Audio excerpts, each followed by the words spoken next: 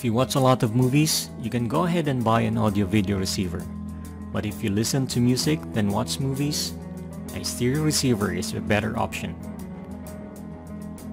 It's me again, Tech on Site of thepigpc.com, and welcome to the unboxing of Onkyo TX8020 receiver. The Onkyo TX8020 stereo receiver is a good place to start. It has some noteworthy features like a phono input for a turntable, and it sports A and B speaker switching, so you can have a speaker in your living room and the other one in your bedroom probably.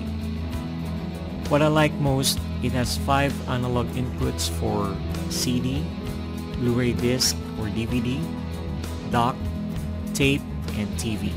So it has a lot of analog inputs. If your hardware has digital inputs too, it has 3 of those, 2 for coaxial connection and 1 for optical digital input. You can also add a subwoofer because it has a pre-out for subwoofer, and this one has tone controls on the front, so you can add punchy bass or add the treble to get more detail on the music. And last but not the least, if you are tired of playing your old collection of CDs, you can listen to its built-in FM and AM receiver feature. This model weighs around 16 pounds, and this is a European model. It has 90 watts 2-channel at 6 ohms load. When you connect one set of speakers to either A or B speaker, set the speaker impedance on the receiver to 4 ohms if speaker use is less than 6 ohms. When you connect speakers to both A and B simultaneously, set the receiver impedance to 4 ohms if speaker use impedance is between 8 to 16 ohms.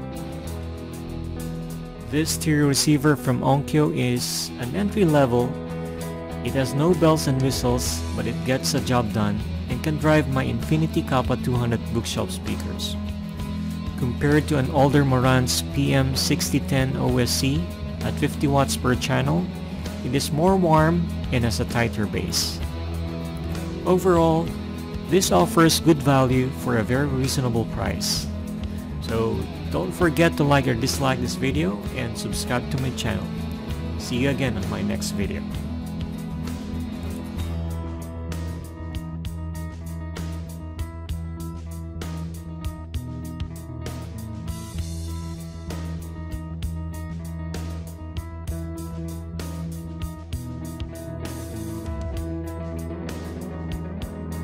Hey, what's up YouTube? It's me again, Matt, or Tech on Site. I'm an online seller of computer parts and accessories at www.thepigpc.com.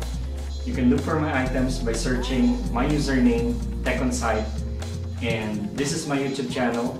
I do unboxing videos and tech reviews, so don't forget to subscribe on my YouTube channel so you can get updates on videos I'm regularly uploading every week. See ya!